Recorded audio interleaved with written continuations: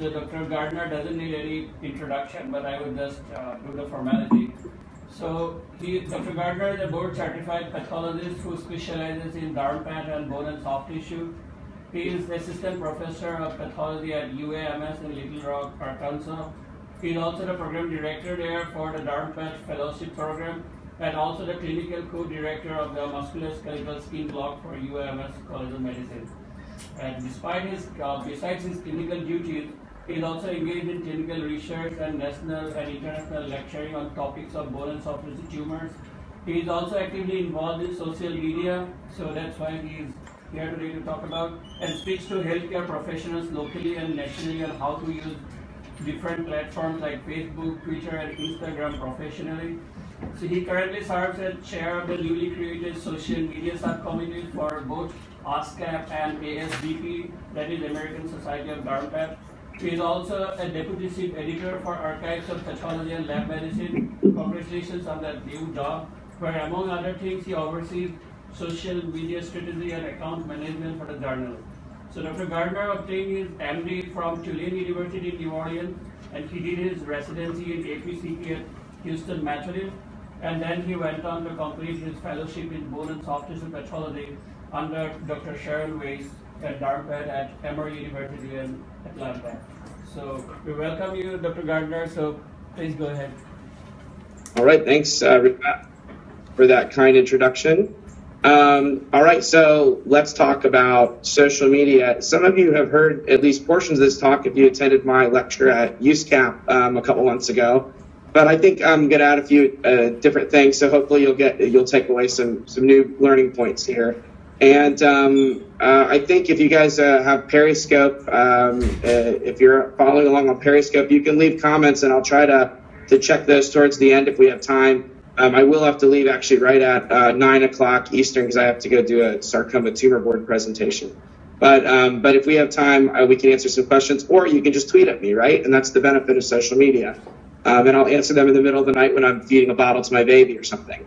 All right, so what I want to talk about today is not just the general basics of social media, because I know a lot of you are probably already savvy, but particularly how you can use social media to jumpstart your career in pathology. So I think that there's a lot of real great benefits to doing that. We'll talk about those. So I usually like to start the talk by showing this picture, and I ask people, how many of you have seen this picture? And most people raise their hand. And then I ask how many of them are on Twitter, and usually only a few people raise their hand. And the reason that this is relevant is that this picture from the Oscars last year, that Ellen tweeted this actually, and it received over 3 million retweets in like a couple of days. See, I think currently it's at around 3.3 million retweets. It's kind of maxed out, but it's by far the most retweeted picture on all of Twitter. And now I would like one day to see a pathology picture get retweeted 3 million times, but we may be waiting a while for that to happen.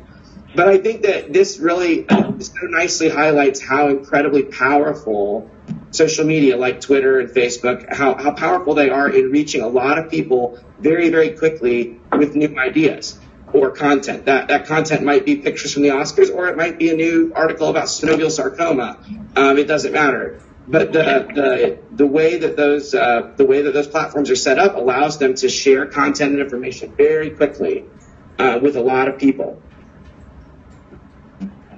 So what I like to do is during this lecture, if you don't use Twitter yet, and if there are any of you that Rifat and Emilio have not badgered into using Twitter yet, you should go ahead and take out your phone now and install Twitter and create an account during this lecture. So I'm giving you permission to play on your phone during lecture. I mean, who does that, right? I mean, that's the way I get my med students to give me good feedback, is I tell them they can play on their phone during lecture. And then once you start doing a lot of social media, even like, when you're in meetings and stuff, my department chairs, like how Jared's just, doing market research or doing something important. I mean, I could be playing a game and she wouldn't know, although honestly, you could go back and see that I've been tweeting the whole time. But so it's nice. It gives you the, once you start doing this, people start to ignore that you play around on your phone all the time, and then you can get away with it.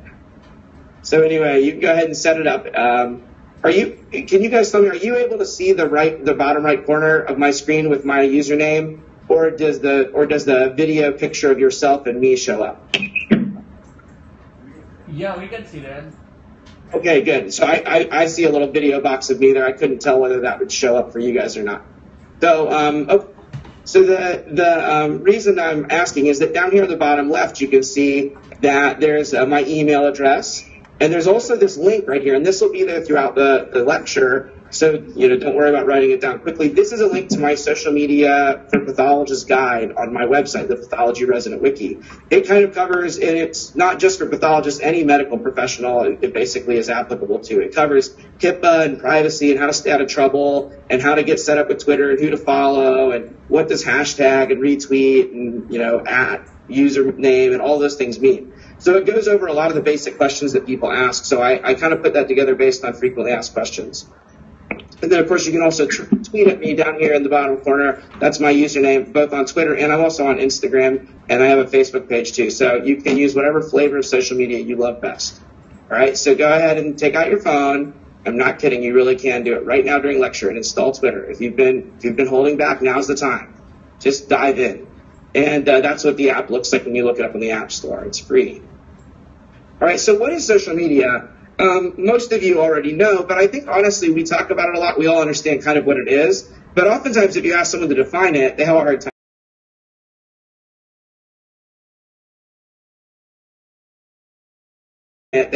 Doing so. And I think that the easiest way to explain social media is that there are websites that allow users, individuals like you and me, to exchange content and to interact with each other about that content. Content can be a link to a new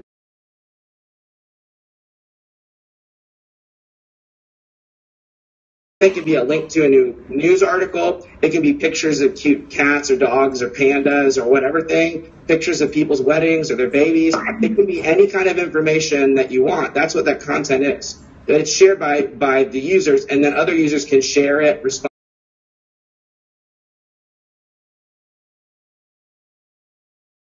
Other users can share it, respond to it, like it, things like that.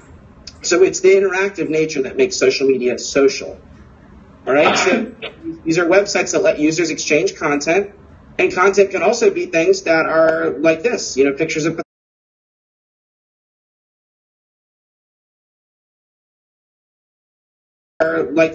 pictures of pathology, right? This is content also. This beautiful diffuse neurofibroma with Wagner-Meissner bodies, just gorgeous. One of the best ones I've ever seen. This cool little melanocyte that had this little sun floating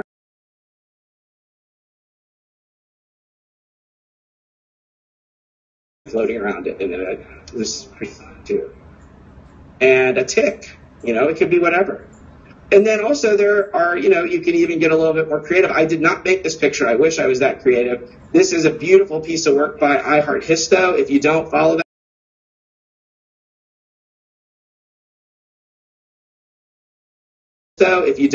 that guy, you should go do it right now. I Heart Histo does basically is kind of the founder of the Path Art movement.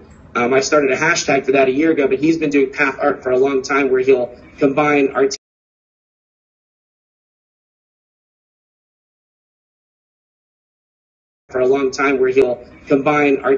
works like Van Gogh here with no ovary. This is ovary in the background with oocytes in the top there, right? So I dubbed this the starry ovary, and it's a wonderful piece of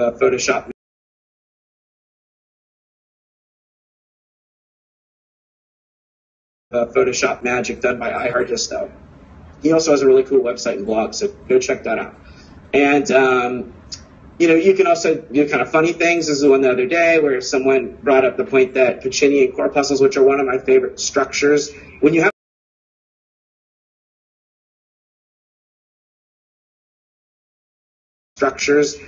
a favorite histologic structure, you're a pathologist, right?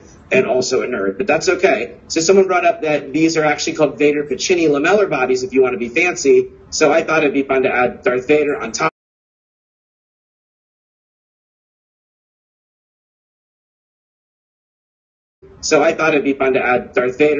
Of those to remember Vader-Pacini. So I felt that was pretty clever. And then I Heart Histo, brilliant guy that he is, said, pressure sensitive, don't you mean they feel the force? And I was like,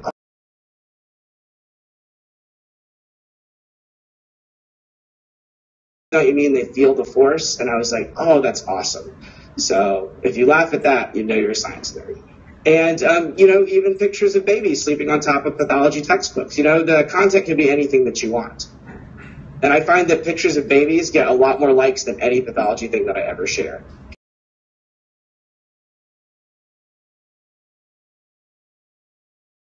Of babies get a lot more likes than any pathology thing that I ever share. People love this stuff. They like the little babies. That's my youngest daughter, Gabby.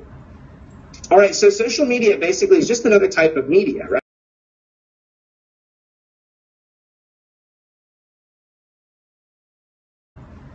All right, so social media basically is just another type of media, right? We're used to TV, we're used to newspaper in the old days, and now we're used to regular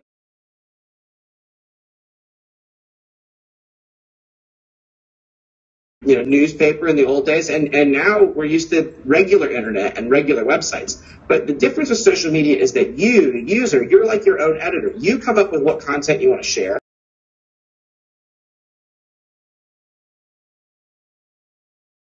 User, you're like your own editor. You come up with what content you want to share, and the only thing that's on your social media feed is what you allow to be there, what you put there.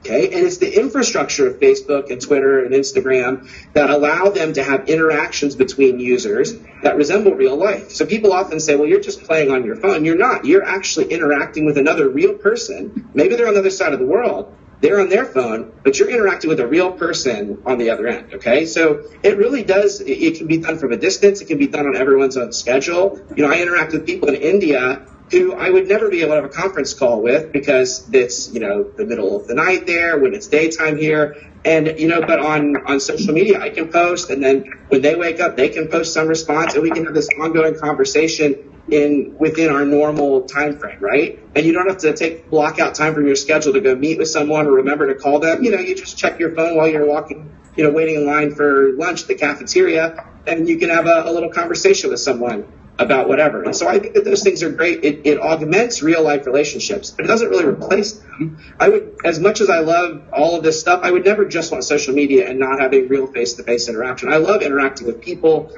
face-to-face. But what's wonderful is that in the past, I might see my friends once a year at a pathology meeting. Now I interact with them multiple times per week on Twitter. And it's really cool that you get a chance to really build real relationships and friendships over time through social media. And you get a chance to meet new people that you would never have met otherwise. So those are the things that I really love about social media. And it's this interaction between the user. That's the key that makes it social. That's what makes it so powerful. That's what makes it so addictive, right? And the very things that make it addictive, and, we talk about kids that are addicted to Facebook and Twitter, those same things can be used to make it useful for education, for networking, for collaboration, for research, for all of the things we're called to do in our careers as pathologists. And that's why I think it's such a powerful tool. We're taking something that has an innate addictive potential, and we're putting it to good use in our careers. So I use social media in a wide variety of ways, and those of you who interact with me online already know this.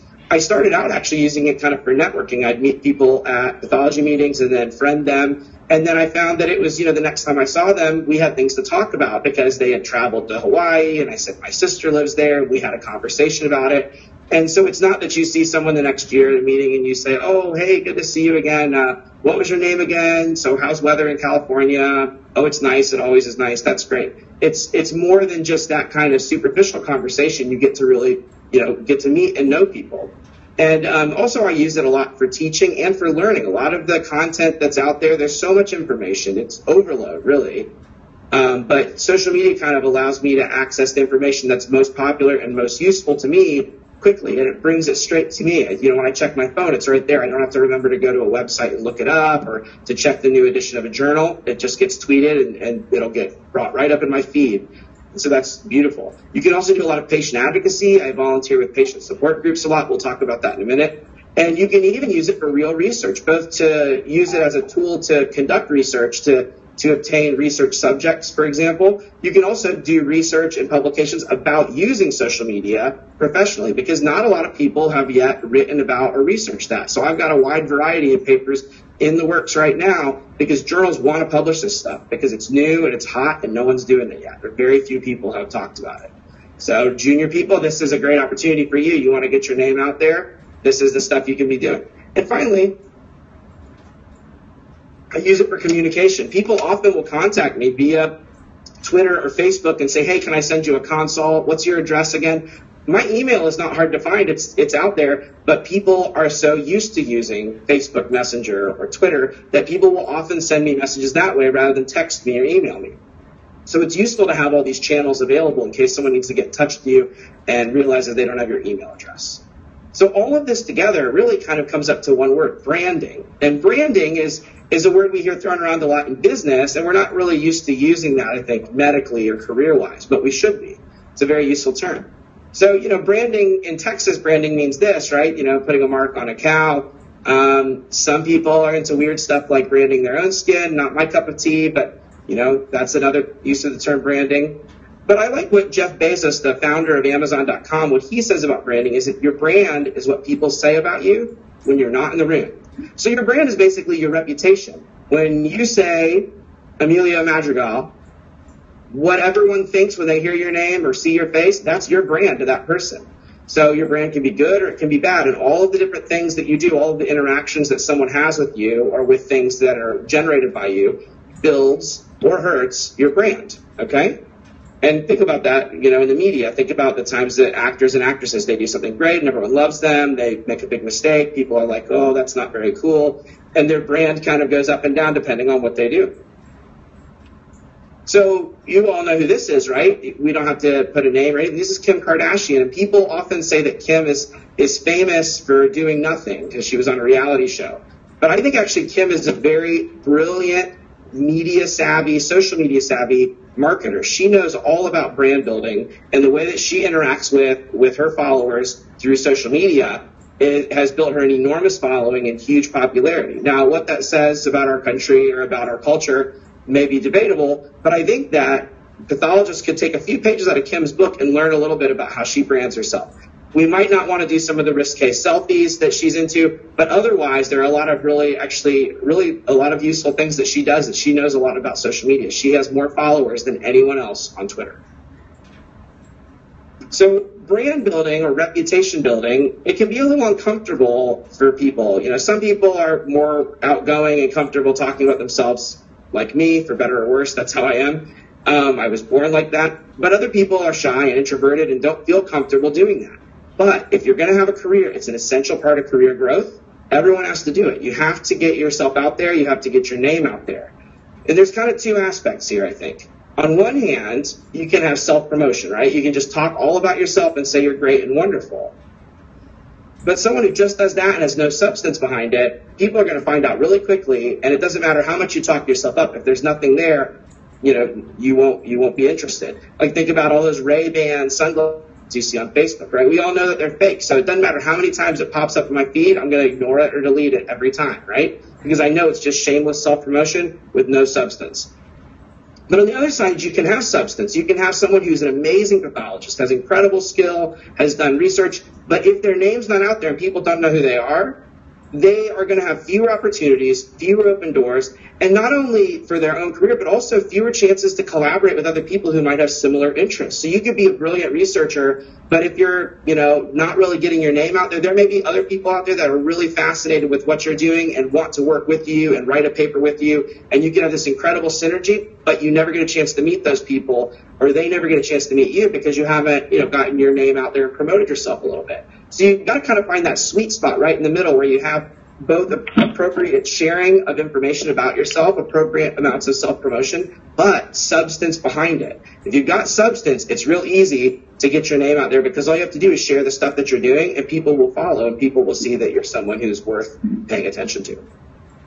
So everything that you do online, whether it's good or bad, will build your brand or hurt your brand in the eyes of the people who follow you. So think about that, and I think that's a good rule for all of us to live by, even without social media. If you're putting something in writing that you would really be ashamed to have out there, you might want to rethink doing that. Even an email is not safe and secure. Emails can get screenshotted or forwarded to other people where you didn't intend them to go. So, be cautious with what you do online. But if you're, working hard to do good for other people online, pretty soon people will take notice of that, and that will help your career. So these are some examples. I wanted to start a teaching website. I'm not a coder. I know a little bit about website coding, not very much at all. I didn't have the time to do it. But a couple of years ago, I started thinking, maybe I can use social media to do some of the teaching online that I was interested in doing. So what I did is I created this public web page, a public Facebook page, which basically functions like a web page. It's publicly available. So, my personal Facebook account, I may not be comfortable friending everyone. I actually friend a lot of people. If they're a pathologist, I'll usually friend them if I've interacted with them online a little bit or met them in real life.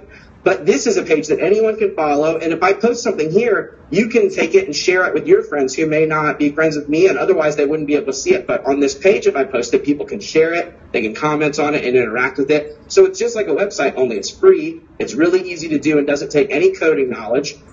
And it's interactive. People are able to comment, post, share, all the things that make social media powerful. And what's also really cool is if you have a Facebook public page, look at this. You can see how far your posts have gone. So that week, I've had 23,000 people viewed my posts. I got 104 likes of my page. There's all sorts of information that's kind of analytic data about what my followers on Facebook or my friends on Facebook felt about the posts that I made that week. And that's really cool stuff. The numbers themselves are interesting if you're kind of an analytics nerd like me, but also those numbers help you to identify the kind of content that people find really valuable and the kind that they're not really interested in. It helps you hone if you're interested in teaching, it helps you hone what you teach. And think about that in lectures, we always give people those little, please fill out feedback, please write comments, and very few people do because we're all busy. But this naturally is a way Facebook automatically keeps track of what stuff people like and don't like and gives you that information right away. So even if people don't leave you feedback, you can tell based on how many people are viewing or sharing or liking your posts whether or not they find that content valuable. And I think as a teacher, that's a very valuable information for me to help me kind of select what things I post and share and what I spend my time on. So, here's an example. Like, this is a great way to tell apart melanocytes from keratinocytes. They both get vacuoles. People have trouble telling them apart as junior residents. Look, you get a vacuole on the outside, and the cytoplasm shrinks up and hugs the nucleus. If you see that, that's probably a melanocyte. Keratinocytes have the opposite. They have a naked little nucleus surrounded by a vacuole with the cytoplasm pushed to the outside near the desmosomes. So I shared that, and it was pretty cool because 10,000 people looked at this post. And this was last year, last fall. So I have a lot more followers now, actually, and I tend to get a lot more people that see my posts. But here's another one that I posted just recently, and it wasn't really a pathology thing. It was just kind of a cool little card that someone sent for Mother's Day that I found online. And it said, "Mom, you gave me something Dad never could." And then it's got this awesome picture of the mitochondria, right? And that's super clever and nerdy and funny. And I posted it, and look at that. Within 3 days of Mother's Day, 140,000 people had seen this. It wasn't even mine. I just shared it and shared the link. But 140,000 people saw it. It was shared, I can't remember, 600 times? I can't remember. Somewhere here. 560 times. So you can see how many comments, how many shares, how many people clicked on the post, how many people followed the link. You get all that information. It also shows a couple people didn't like it. 17 people hid the post and said, "This is not fun." Or 5 people said, "Just, block that Jerad Gardner guy." You can't please everyone. If this card doesn't please you, then maybe you shouldn't be following my account because this is the most funny, awesome thing ever. I'm just kidding, but it's partially true, though. All right. So I think it's really cool to be able to see that kind of data. And this is just another view. You can look at each post like this, and it shows you how far it's been shared, how many likes, all of those things. And you can use this for more than just sharing, clever Mother's Day cards and pictures of pathology cases. This is a real paper that I actually published in the peer-reviewed literature with Nicole Riddle, who's also on Twitter. So we published this, The New Kids on the Block. There's a little throwback to the 90s there. If you get that, you can laugh and chuckle internally. And it was about recently characterized soft tissue tumors and new molecular findings in soft tissue. It's published in a good journal in surgical pathology clinics, but not a lot of places have access to that journal. And so it may not have been widely read otherwise, even though I think we wrote a really nice review and have nice pictures, not to boast about ourselves, but I was pleased with the outcome of the paper. But some of those papers get written and then sit there and get viewed only by the authors and the author's mom, right? Or maybe a handful of other people. Well, this is a new way. We took information from this and we shared it through Twitter. So directing people back to the article, and look what happened. Somewhere there, we have this table from the paper that shows all the new molecular findings that are, kind of in a nice table. Everyone loves tables, right? Because I'm a soft tissue pathologist, and I still can't remember all of these translocations. It's probably embarrassing to admit that, but it's so true. They're a bunch of letters and numbers, right? It takes practice to get them into your head, and so these tables are useful ways. So we shared this and tweeted it during CAP 15 meeting last year, and look at that, 7,000 people saw just that one tweet, and 84 people clicked the link to follow through to the paper. This is more views than a lot of journal articles may get in several years within a week of a tweet. So it's really a valuable way when you publish new information. Share that. Don't just let people find it on PubMed or go read it in that journal, especially it might be an obscure journal. Share it with your followers. Tweet the link to that paper. Share a figure from it or some other similar things and reference your own work. There's nothing wrong with that, right? We're supposed to do that. We want our work to get cited. Why not cite it on Twitter? Why not cite it on Facebook? It doesn't replace the traditional style of publishing and citation, but it certainly amplifies and augments it, I would argue. So let me tell you my story, just so you can see how social media has had an impact on my career and my career development in a relatively short time. I did residency. I graduated residency in 2010 and then went to Emory University, and I did derm path fellowship there and also bone and soft tissue sarcoma pathology with Sharon Weiss. And when I graduated, I came directly here to Little Rock and started practice at the University of Arkansas in July of 2012. Not quite 4 years ago. It'll be 4 years in July. So the next year, 2013, I decided to create 2 discussion groups on Facebook. One focused on derm path and one focused on bone and soft tissue tumors. This was kind of in lieu of doing a website, and these groups blew up and exploded. Within months, I had thousands and thousands of members. I thought it would just be a group of my friends and we would share cool cases for education, but we have people from all over the world posting cases multiple times per day now. 2.5 years later, we have, I think it's actually 18,000 members in this one of the groups and 20-some thousand in the other group. I recently tallied up how many cases have been posted for a paper I'm writing about Facebook groups. And we found between 500 and 800 cases have been published by me and by many other people in those groups with really robust discussion, which is awesome. So this was a major turning point in my career when I realized this many people were interested in what I had to say and share about pathology online. I felt this is where I should be investing my time and energy. And, I tell my residents, and I'll tell you guys, social media has been one of the best decisions career-wise that I've made in the 4 years I've been in practice. One of the best things that I've done, and certainly the most mileage and most efficiency for the time invested, social media. More than any paper I've ever written, and my co-faculty here get a little upset with me sometimes when I say that. I'm not saying you shouldn't write papers or do traditional academic stuff. I write a lot of papers, actually. But using this on top of the traditional academic stuff makes an enormously greater impact. It really amplifies what you're trying to do, right? This is why I tell all my residents you should be doing this. This is what you should be spending your time on. It's time well spent. So here's the bone and soft tissue group. I think many of you are probably members. And I recently, like last year, I put together a little editorial board. These are all editors on the group and have the ability to, to block people, delete spam, add new members, approve posts. And they kind of help manage the group so that it's not so much burden on me. We share the responsibility, and they also get kind of the name recognition of being listed there at the top of the group as people who are key members. And this was back when we had 17,000 members. Like I said, I think we're over 18,000 now. And look, here's this one example. One of my friends from India posted this case of a tumor with atypia and fat, and there's discussion, is it a typical lipomatous tumor or not? How do we classify this? And look at how many comments. 84 comments on this thing. 84 back and forth, robust, rich discussion points about this one tumor. Think about this. This is what we want to happen at national meetings, right? We give presentations and we say, oh, there's only time for one question, and then we're behind schedule. Have you ever not seen that happen, right? Maybe they let 2 questions happen. And it's not the fault of the meeting presenters. It's just this is the nature of we want to try to pack in as much new data as possible to a meeting. There's not enough time to have discussion. Also, some people are not comfortable standing in front of a room of 500 people and asking a question at a microphone. I'm comfortable speaking in front of as many people as are out there, but not everyone is.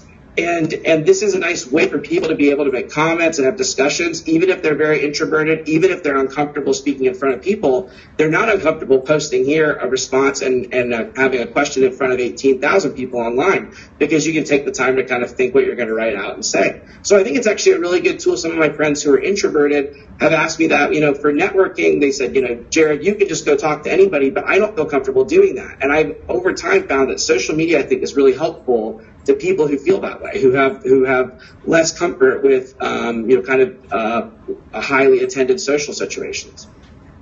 So I love that here on Facebook, a tool that most people use for playing around and wasting time, we're having a discussion about atypical lipomatous tumor, where 84 people are commenting. I mean, it's amazing. So in 2014, I created some Twitter accounts. I got my own Twitter up and running in 2009, but I didn't really use it for a long time, and I'll get to that in a second. 2014, I created Twitter pages for my department and local societies. So I put our department online, and now I think our department is actually, I guess this is a little out of date. Our department, Pathology has, our pathology department is, I think, second most followed pathology department on Twitter after Hopkins. So not too bad for, a university that's old, but in a smaller state that's not one of the big Northeastern programs. I think it's not too bad. I'm still waiting for them to give me a raise because of this, but in the meantime, I'll just take their love and approval. That's all I really wanted. Uh-oh. I think I did something. Oh, there. Okay. So in 2014, I also made another decision that really has changed the course of my career in a short time. I decided to join a sarcoma patient support group, a group about dermatofibrosarcoma protuberans, DFSP. It's a sarcoma that occurs in the skin and that I have a great interest in because I do derm path and sarcomas pathology. And so, even someone kind of outgoing and slightly, interested in pushing the envelope like myself, I still worried a little bit, like, is this normal? Is this okay to be in a patient group? What if they ask me, for medical advice? Will I get sued? I had all those kind of doubts that many people feel when they think about joining a group of patients and interacting with them. But it's changed my life, and I would do it again in a heartbeat. I can never look back from this. It's been perfect. I'm now a member of a dozen different groups because it's been so impactful on me, not just from a career perspective, but just really interpersonally. And, it's given me so much meaning in the work that I do. All right. So this lady right here, her name is Pip, and she lives in the United Kingdom. And I'm sharing this picture. It's publicly available. She's given a group, I think, in 2008 or 2009. So 2008, when I joined, it had been 6 years since the group started. There were about, I think, 600 or 700 people in the group. And good, I see a question there about HIPAA. I will get to that in just 1 second. And so when Pip created this group, I joined it, and I introduced myself as a pathologist. And I said, I can't give medical advice. I'm not any of your doctors. But I'm happy to give you basic information about pathology terms, help you better understand your tumor, and also, learn from you what it's like to live with this disease. And I got such a huge, overwhelmingly warm response from all of the patients in that group. It was amazing. And Pip said, Jerad, you're the first medical professional of any sort that's ever contacted us or asked us what we think about our tumor. And that shocked me that in 6 years, no one even knew these people were there, that there was a group of 600 DFSP patients. Even the biggest cancer centers in the world would have trouble getting a group of 600 DFSP patients together. But here they all are on Facebook. And it's been a really incredible experience. And I've joined angiosarcoma groups and a lot of other groups. Now, I've actually met some of these patients in real life. I've been in their city. They've asked to come and meet me and have lunch with me.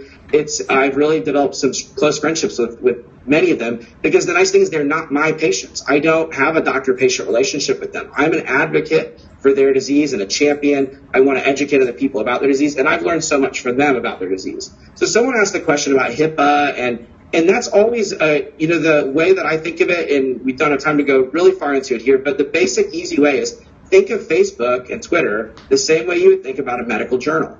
A medical journal may be professional, but it is not HIPAA compliant. You can't release medical identifiers or patient-protected health information in a journal, right? You can't say that on this day we treated this patient. That's an identifier. You can't give names or social security numbers or anything like that.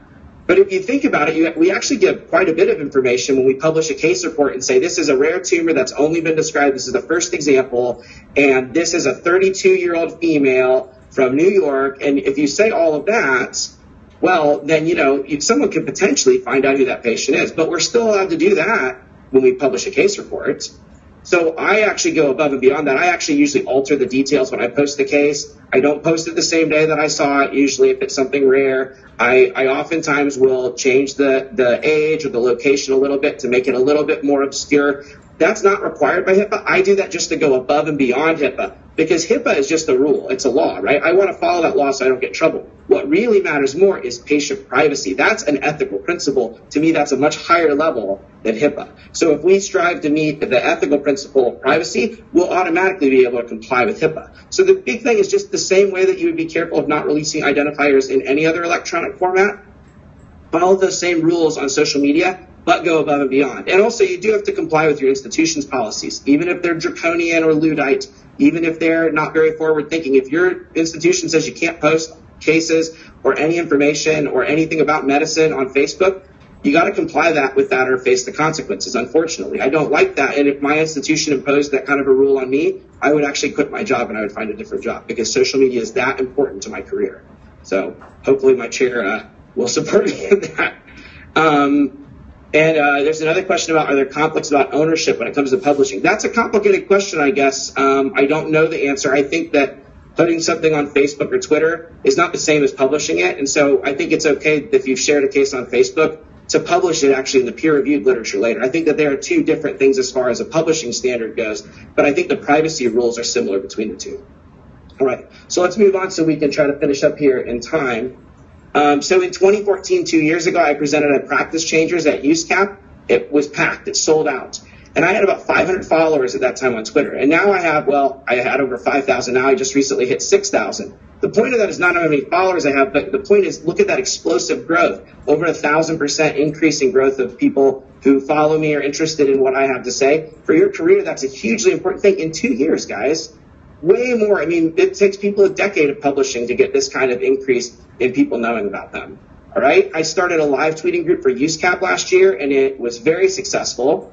I sent out a tweet and asked people who wanted to tweet about the USCAP meeting. And I got a bunch of people who signed up, and USCAP liked the idea, made this nice poster. And you can actually track tweets on this website called Simpler. They'll track healthcare hashtags. And so they track tweets about the meeting, and there were, look at that, 5.8 million views of tweets about USCAP 2015. So when I shared that information with the leadership of USCAP, I got a phone call a couple of days later, and they said, we want you to run a social media committee for the entire USCAP organization. So now I'm the chair of social media for USCAP, and I run their Twitter and Facebook accounts with a team of people who help me. So we tried to do the same thing again this year, and look at the results. This year we had 27, it's actually ended up being a little higher than this, over 27 million views of tweets, 18,000 total tweets, 1,200 people participating in tweeting about a pathology meeting. That's incredible, right? This doesn't cost money to do. This is free. This is amazing. So how will 2017 do on USCAP? No idea, but it's going to be pretty amazing, I bet. All right, so, and now I run social media for both USCAP and the American Society of Dermpath.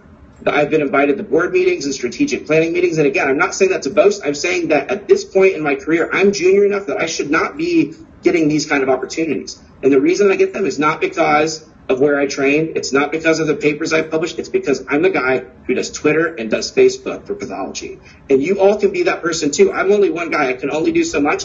This field is ripe for the taking. Get out there and get your name out there and start getting these opportunities. It's easy to do. It doesn't take that much time. And while you're doing it, you're having fun, you're learning, you're teaching other people. It's wonderful. All right. So the professional benefits we've kind of talked about. Your name recognition. I've been invited to lecture multiple times on this topic. Next year, I'm actually directing a 3.5-hour course on how to become a social media pro at USCAP, so you can sign up for that if you want. And also collaboration and research. I actually have multiple papers in the works right now that are research papers about social media. Here's a collaboration that I did with Keisuke Goto from Japan. He posted this cool case of sparganosis, and I said, hey, we should write this as a case report. So we did. We published it, and here Gina Johnson, who's going to be my Dermpath Fellow next year, so that worked out well for her. She was the first author. Here, and she's in Atlanta. I'm here in Little Rock. And then these two gentlemen are in Japan. And so from across the world, we wrote this little case report about sparganosis that all started with Facebook. And what was really cool is it accidentally got published on the cover of the Journal of Cutaneous Pathology, not once, but twice through a little glitch in the editing system, I think, January 2015 and March 2015. So I did assure that my promotion and tenure committee that I only listed it once on my CV, but I did say, see also the second reference there. And I was very pleased to be able to include that in my CV. It's one of my proudest achievements. I'm close to retirement now, I think. All right, so research, let's touch on it briefly before we finish up here in just the last few minutes. What we did last year is I had a medical student, Jasmine Haller. We wanted to do a research project. A lot of patients in these support groups have told me they like having a pathologist in their group. The patients have said that. So anecdotally, it's fine to tell people that, but other pathologists are kind of skeptical. They think, really, do the patients really want you there? So what we did is we surveyed 12 sarcoma or soft tissue tumor support groups on Facebook, 6 of which I was involved with and 6 of which had basically no pathologist involvement.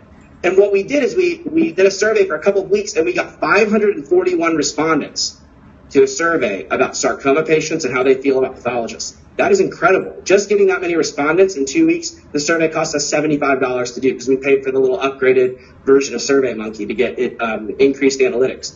That's an amazing impact. Even the biggest cancer centers in the world would have trouble getting this many sarcoma patients to respond to a survey about their disease and about pathologists. So we're working on the paper for this, but to our knowledge, this is the largest survey of sarcoma patients and how they feel about pathologists ever conducted, let alone through social media. So just briefly touching on the high points from Dr. Haller's research, what we found that was most interesting is that in both groups, if we asked the patients, are pathologists an important part of the patient care team? Most of the patients and family members in both groups said yes, pathologists are important. And the difference was that groups that had a pathologist involved, 93% of them said yes, and 85% in the other group. So I didn't think that was that big of a difference. But when you actually calculate the p-value, it's 0.0085. So having a pathologist in the group increases the patient perception of how valuable we are to patient care. And that's exactly what we want to do for our specialty, to help patients see that we're really valuable and important to patient care. We also asked them, did the pathologist post help me understand my disease? Most of them said yes. A large number of them said it actually helped them feel less anxiety about their disease, being able to have questions. And a lot of these questions were simple things, like people will ask me, can I pass on DFSP to my child? I said, well, there's no literature to suggest that at all. So I feel like there's almost no risk to me as a pathologist to answer that question that's like basic from the literature. But their surgeon may not know the answer to that. He may have only seen 1 or 2 DFSP before. This is something I think about and read about all the time. So it took me 10 seconds to answer that question. And that patient who spent every night worrying that their kid was going to have an increased risk of getting DFSP, that's a great amount of anxiety relief that they were able to get from that. So I'm happy to be able to help. It's kind of my form of medical volunteerism, and we're able to actually do research based on it. So here we asked, having a pathologist involved in the group is a good thing, and 98% of respondents that had a pathologist involved agreed. You can't get 98% of people to agree about anything. So I was really pleased to see that the patients wanted this, and many of them said that they wanted to have more pathologists involved in the group. So a few other projects I partnered here with Pam Williams, a PhD in nursing. We got a $50,000 grant to do a survey study of DFSP patients, and we're in the process of getting that paper put together now. The patients actually helped us design the survey and conduct the research, and patients will be as authors on the paper with us. So this is truly patient-centered research because the patients actually came up with this idea. They approached me and said, will you please do a research project on us? And so when I told my IRB that, they were like, that's so cool, that's amazing, that's patient-centered research, we'll help, it can help you get a grant. And I thought, whoa, I thought IRBs were supposed to make my life difficult. And here they were helping me get grant money and really put together a study that's very innovative and interesting that patients came up with and participated in as research partners.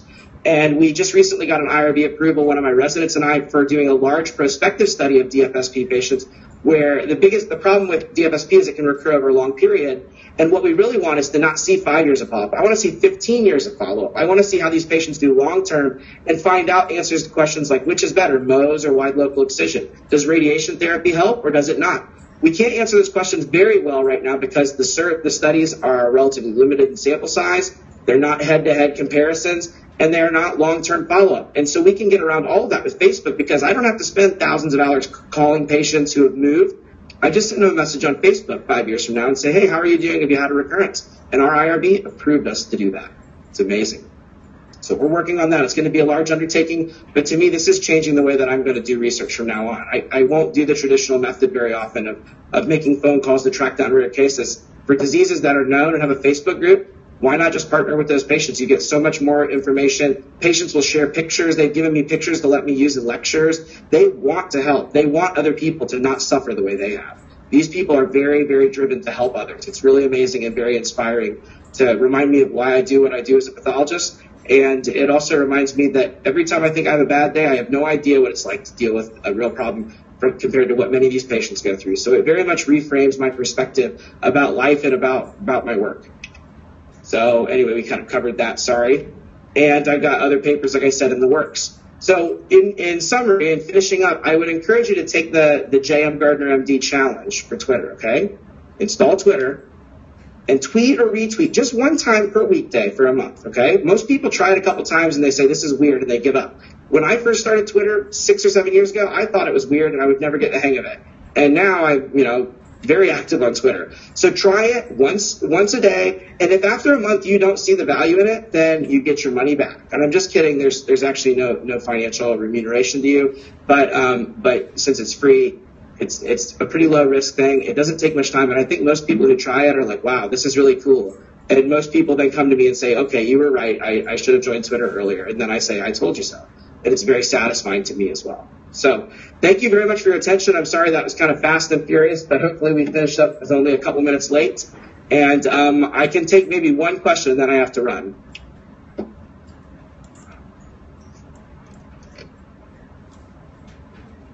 So just a quick question, which is kind of really very basic.